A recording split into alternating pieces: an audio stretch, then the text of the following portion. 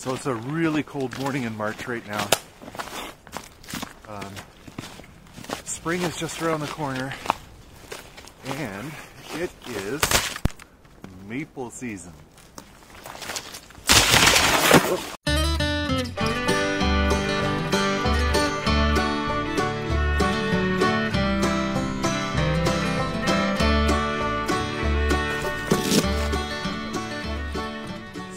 It's a little wet back here. I'm in the bush behind my neighborhood here, and today I am scouting out maple trees to tap. I've been wanting to do this for years now, and I just haven't got around to it. But this year I finally, invested in a little bit of equipment and set aside some time to do this. So it goes without saying that the first thing you're going to need to figure out is which trees to tap. This is a sugar maple, the most commonly tapped species of tree in North America. Now there are other species of tree which you can tap as well. Many other species of maples also produce delicious syrup, including silver maples, red maples, and I've even heard Manitoba maples. You can also tap white birch, and I've actually tried white birch syrup, and best way to describe it is that it tastes a lot like molasses. So not quite the nice mapley taste that you'd want to expect, but still not quite unpleasant. So after I selected my trees, I came back with all my equipment to drill and tap and place my buckets. Now I should mention right here that timing is the key. You want to collect your sap at times when it's above zero during the day but below zero during the night. You drill about 1.5 to 2 inches into the tree, put your spout in, and you're all set to go. Alright, so I got all my T's crossed and the I's dotted, but I also have my trees tapped. So there's one there. One right there. We got one right over there, you can see between the trees. And then another one is way over here.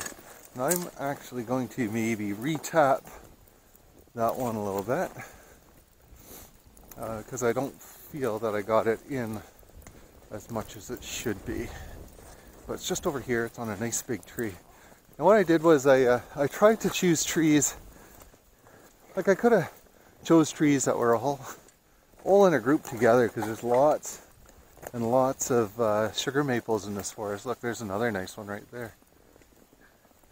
I could have put them all together realistically, but I wanted to do a bit of an experiment. See, I did one sort of at the edge of the forest, at the top of the hill, midway down the hill, and in a bit of a rocky pile here as well. So let's see if any of the trees do better.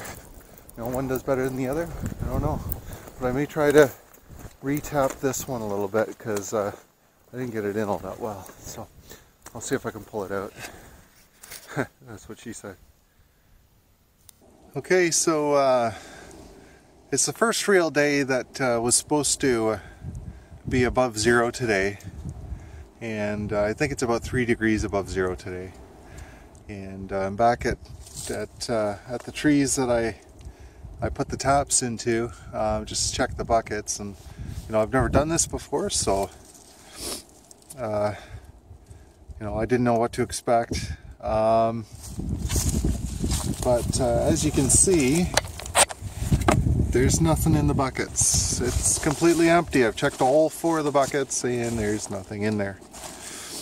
I don't know, maybe I have to wait a little bit longer, or maybe it takes a couple of days before the sap starts to run. I'll have to Google it when I get home. But I was hoping for something anyway. Okay, so this is my second day checking on my my maple buckets here, and the weather was much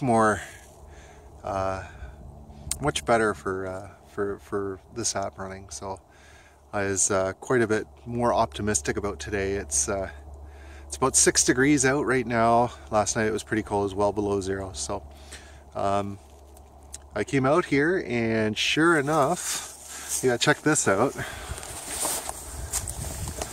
Look at that sap. Look at it. Look at it coming out. It's almost a stream there. That's fantastic. And look how much I got already. I don't know if you can see that or not. But wow, that's awesome. I think my third time out. Have a look at this. Completely full to the brim, flowing over. All right, that's what I like to see. That makes me happy. All right, let's get these buckets emptied. And so as it turns out, all I needed was a little bit of patience. That week was perfect conditions, very warm during the day, below zero at night, and every day this is what I was coming to, full overflowing buckets. I was absolutely thrilled. Now it's time to take it home and on to the next step. for anybody who's wondering how I get the sap back from way back from this this little maple bush here back to the car, well, I'm not using any tractors or sleds or wagons or anything smart like that. No, I'm doing it the old-fashioned way. I'm not talking horses. Talking human power.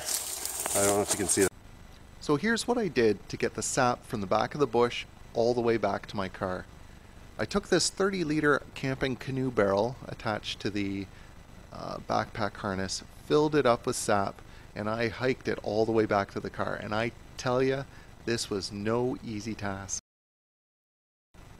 So after getting the sap back home, the next and most time-consuming step you need to do is boil down the sap.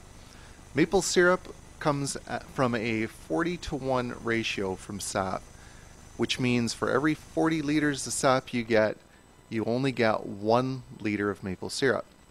So the boiling process takes a very long time.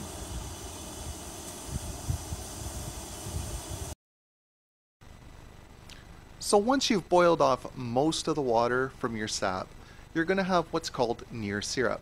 At this point, you're probably going to want to filter it and then pour it in a smaller pot and bring it inside to complete its final boil. The idea here is you want to complete its boil when it's 7 degrees above the boiling point of water. At my altitude, the boiling point of water is about 100 degrees, so I'm aiming for about 105 to 107 degrees Celsius. And once that's completed, I stop the boil, let it cool a little bit, and it's ready to jar. And here's the final product. Seems like a lot of work for such a small amount of maple syrup, but I tell you, it's worth it. One thing that I found very interesting was how different the syrup turned out between the beginning of the sap run and the end of the sap run. The syrup on the left was made from sap collected earlier on in the season. The syrup on the right was made from sap collected later on in the season. Notice how different the colors are. The taste and texture were also different, but equally delicious.